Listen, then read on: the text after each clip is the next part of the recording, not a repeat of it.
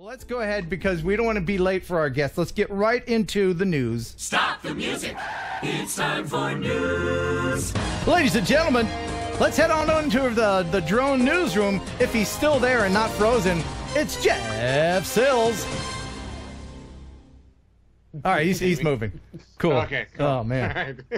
All right. Knock on wood. Yeah, I need a drink of water, and this is definitely not vodka.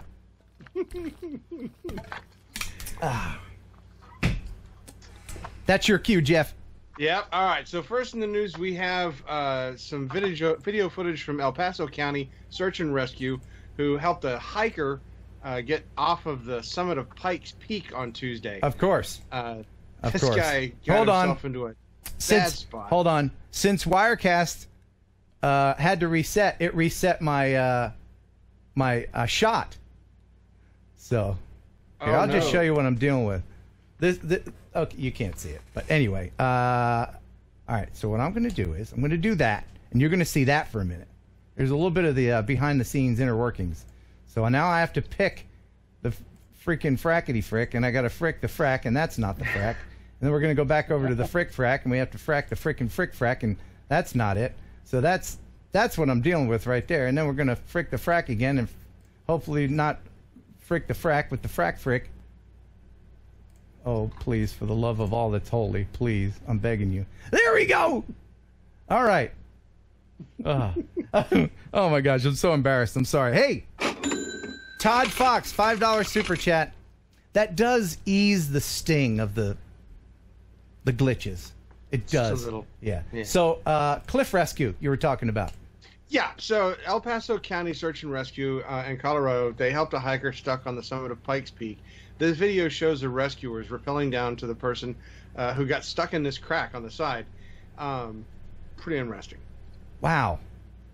Why would you put yourself in that situation? I don't understand people that climb these things. Crazy.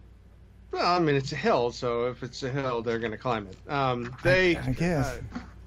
This is them getting prepared, obviously, because the marathon season for Pikes Peak is coming up, where they're going to have people climbing this mountain all the time. So, hey, Joshua Bardwell.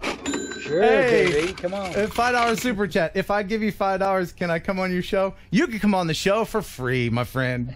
If you want to come on this, what used to be a show until Wirecast destroyed it. Weston Nay, again, thank you. 99-cent super chat with a smiley face with sunglasses on it. Thanks, my friend. Thank you. All right, so next in the news, MDU students at Maharashi University I'm in sorry, India. I'm sorry, what is it again? Sound it out. Maharashi Dayanand University. Didn't you practice this before the show? Didn't you practice this? Yeah. I practiced it a lot. Well, now we don't want to seem insensitive to our what is it? India? Yeah. India. Okay. What's the name of it again? Maharashi Dayanand University. Very good. Very good. That's close enough.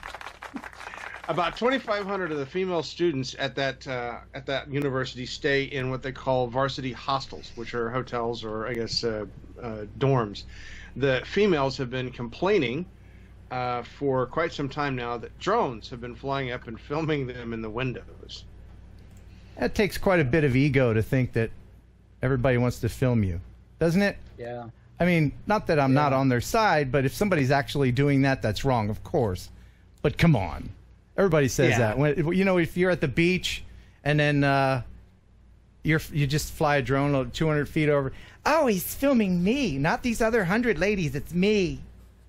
I don't know. Maybe I'm being insensitive.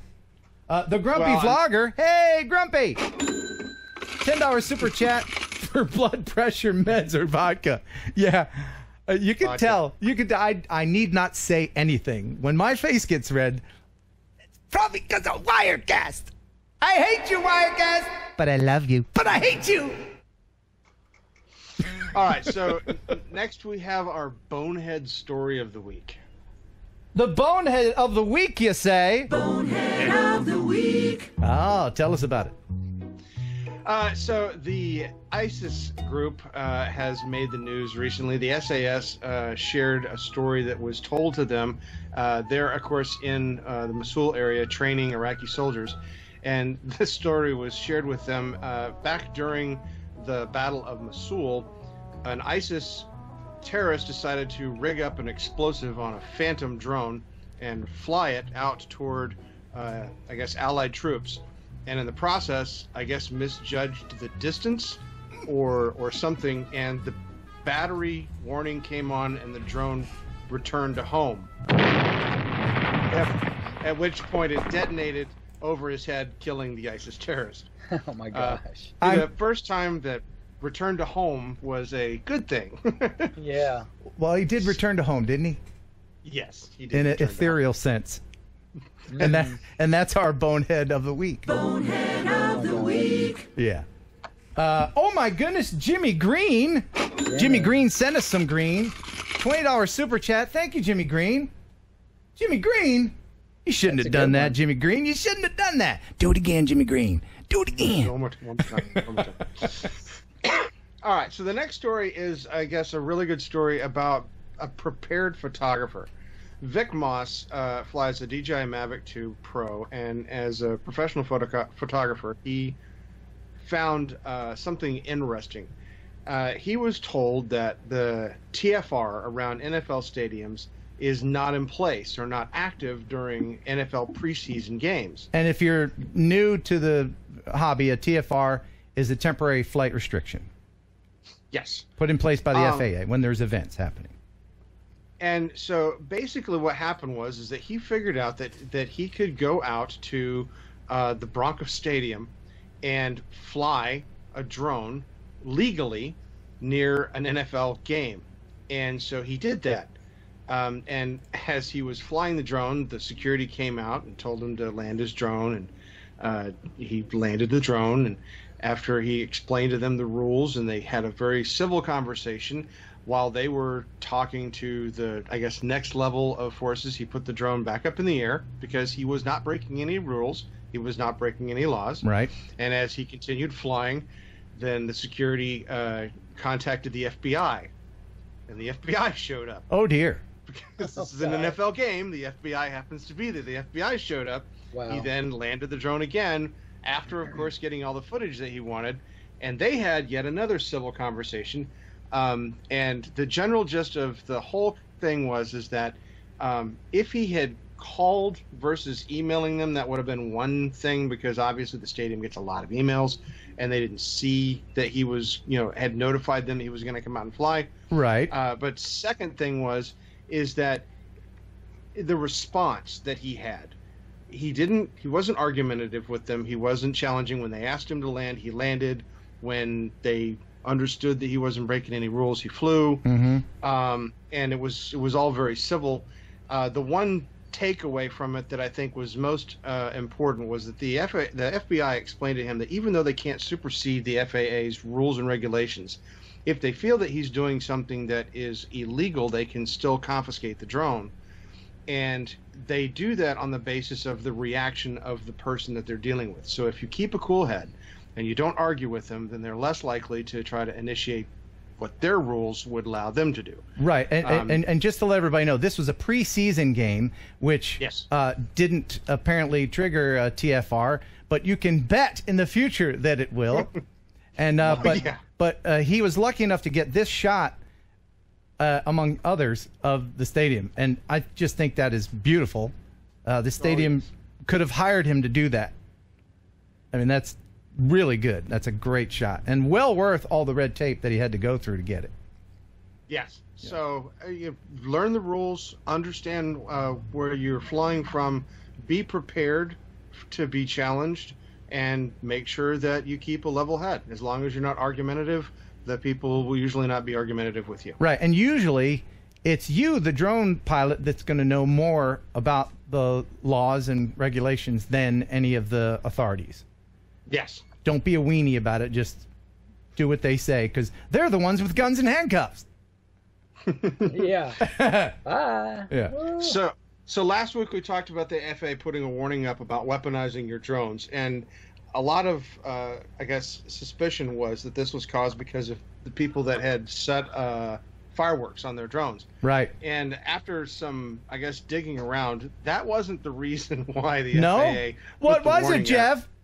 The FAA put the warning up because the company developed a flamethrower. Oh, my Christmas God. present, man! You mean I'm not going to be able to get this for Christmas? I want this, Santa! Introducing the TF-19 Wasp drone flamethrower. Wow. The Wasp is built to withstand all sorts of conditions, Yeah! both cold and hot. With 25 feet of range Oh and my 1 God. gallon of fuel capacity, the TF-19 Wasp can deliver over 1.5 minutes of continuous Wow. firing time.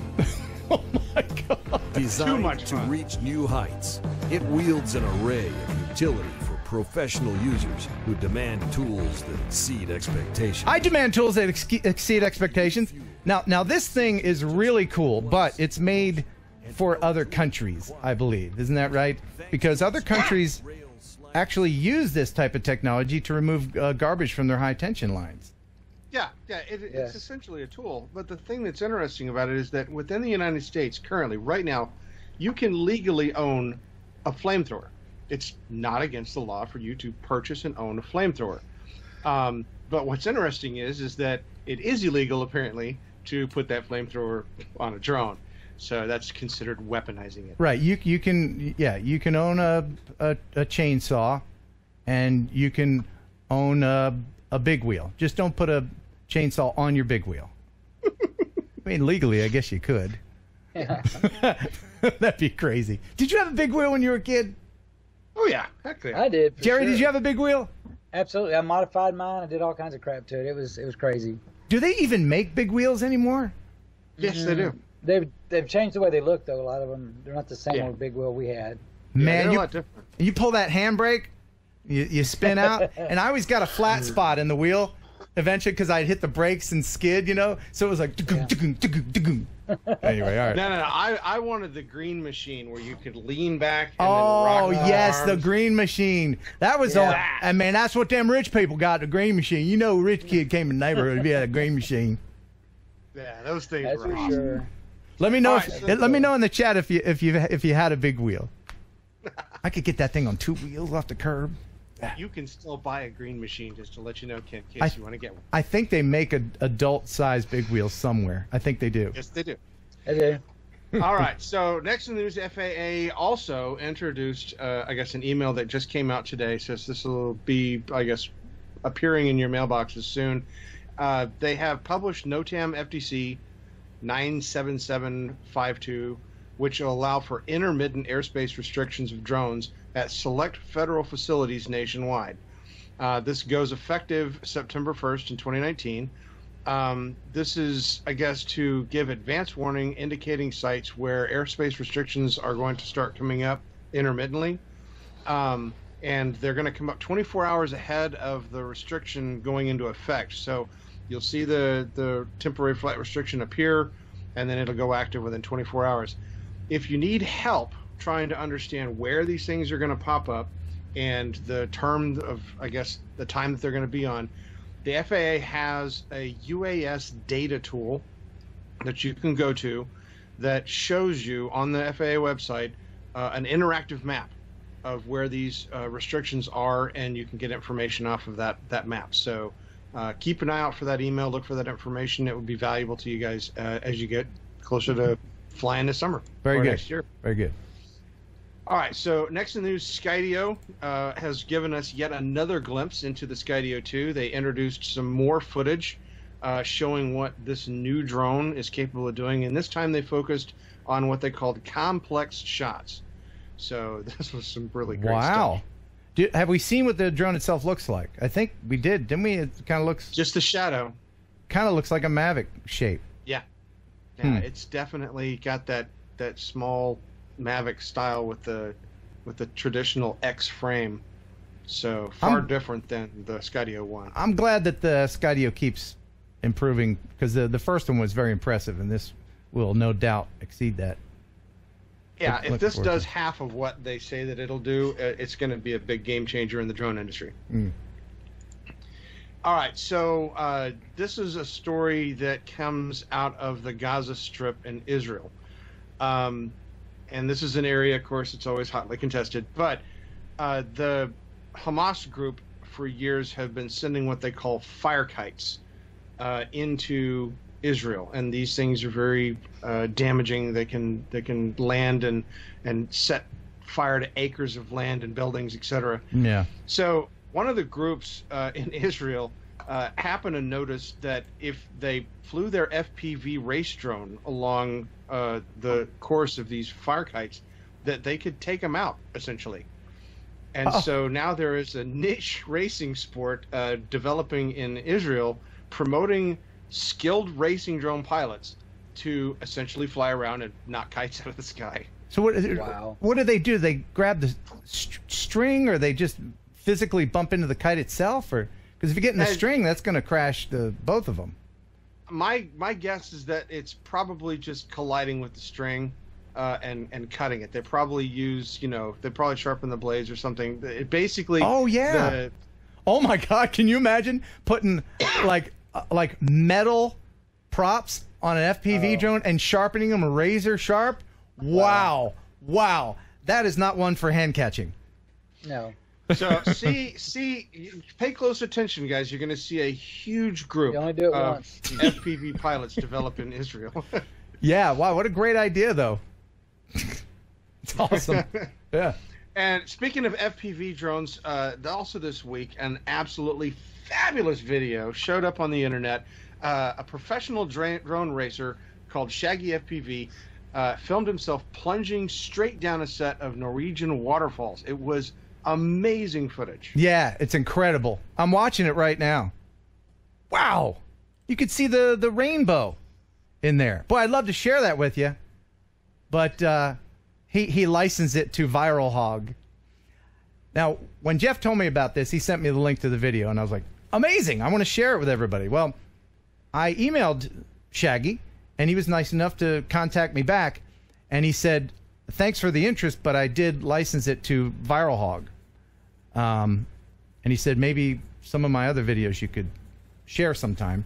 And I invited him to be on the show sometime. But, yeah, Viral Hog kind of ruins YouTube a little bit as far as videos going viral, because I don't know.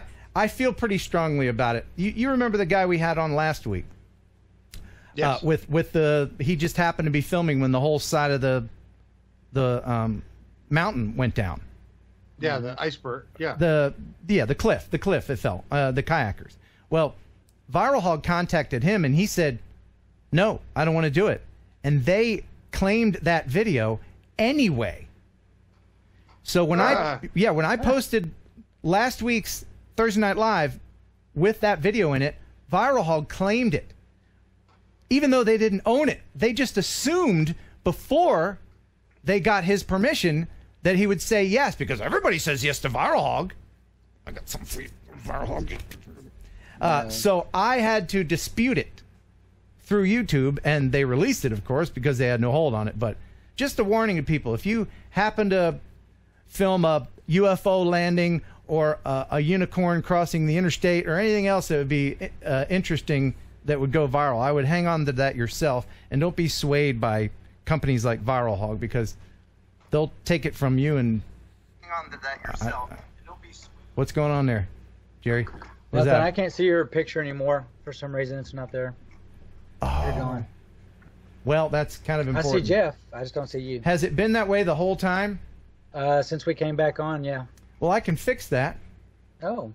You just had to remind me. I didn't remember. I mean, No, I didn't know. I didn't want to interrupt it's you. not your fault, man. It's not your fault. I didn't want to interrupt. I was like, oh crap! Yeah, Here it goes yeah. again. You know what? You know what? This is important. So I'm gonna put everybody on hold. Okay. Please hold. Your viewership is important to us. So I'm gonna hang up with these dudes and call them right back. Because Wirecast. Thanks, Wirecast. Somehow Greg Kunert will find a way to let Wirecast see this. And I just want to let you guys know that I love Wirecast when it's working. So, hey, How about if we keep it working all the time?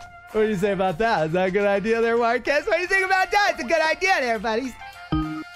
So anyway, and now we're back with half the show, or a third, and now we're going to call Jerry back. And I know I'm going to get a copyright hit on Chuck Mangione.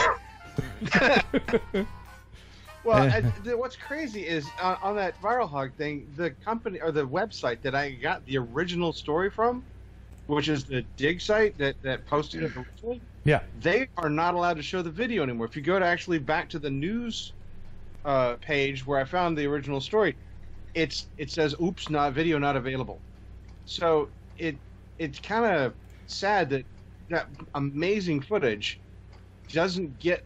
I mean, doesn't get the exposure, and you know, whatever money he's going to make from Viral Hog isn't worth, to me anyway. It might have been to him, but isn't worth the exposure and the goodwill you could have gotten by just letting it be out there. Anyway, send it to us, man. We'll put it all over the place. Oh, it'll be everywhere. yeah.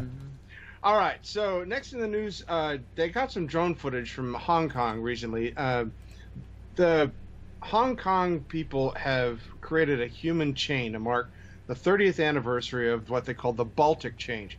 Back during the 1989 protests against Soviet rule in the Baltic, they created a human chain that had 2 million people.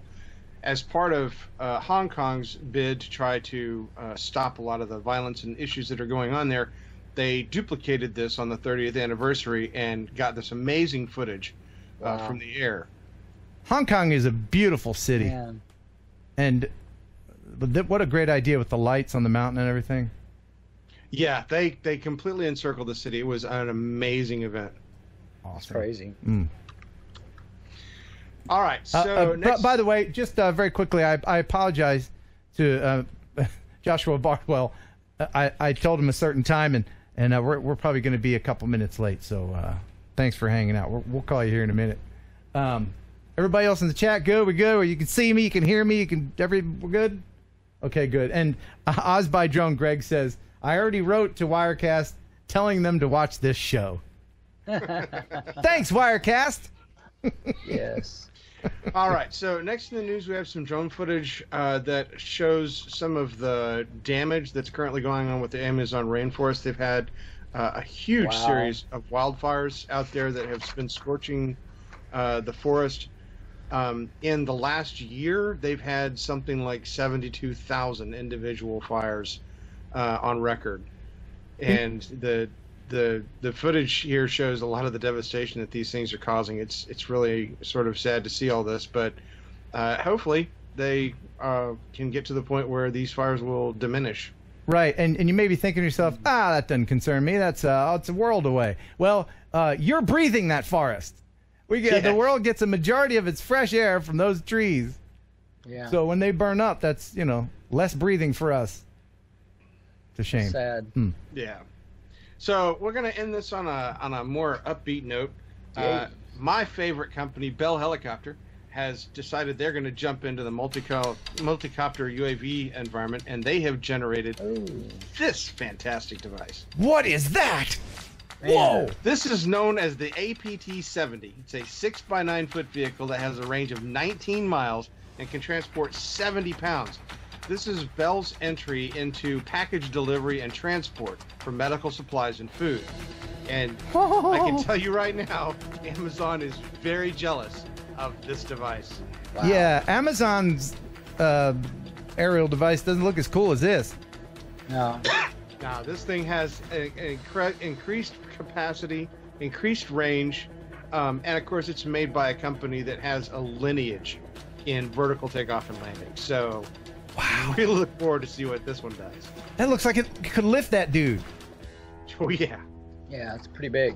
I bet you could throw a toddler on there, it would take it away, wouldn't it? 70 pounds. In fact, can we put all the toddlers on it? I'm not a fan of toddlers. No, your toddler. Now, you watching, your toddler, love your toddler. It's everybody else's. The ones I see at Walmart. Anyway.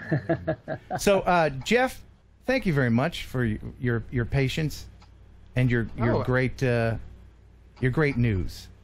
Yeah, I know there was some. I want to say a special shout out and thank you to the Grunt Style guys for this fantastic Game of Drones T-shirt. I love this thing. Oh yeah.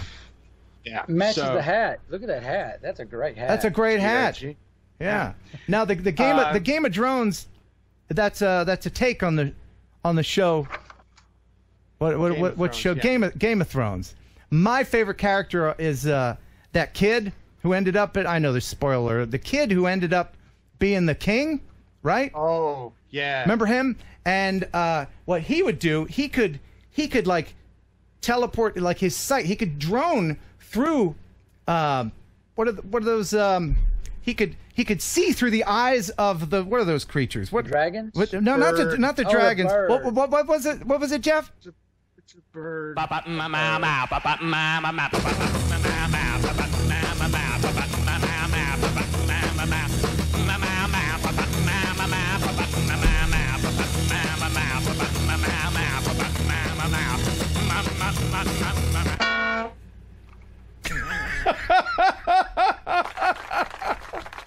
You thought you were going to get away with it. Just minutes away. Just minutes away. Jeff, just shy. We love you. We mean it. That's a cool shirt. Thanks so much, man.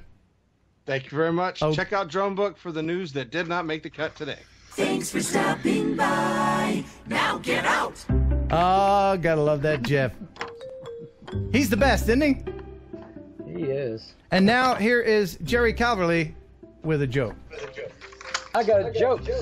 And whatever echo is causing that, please make it stop.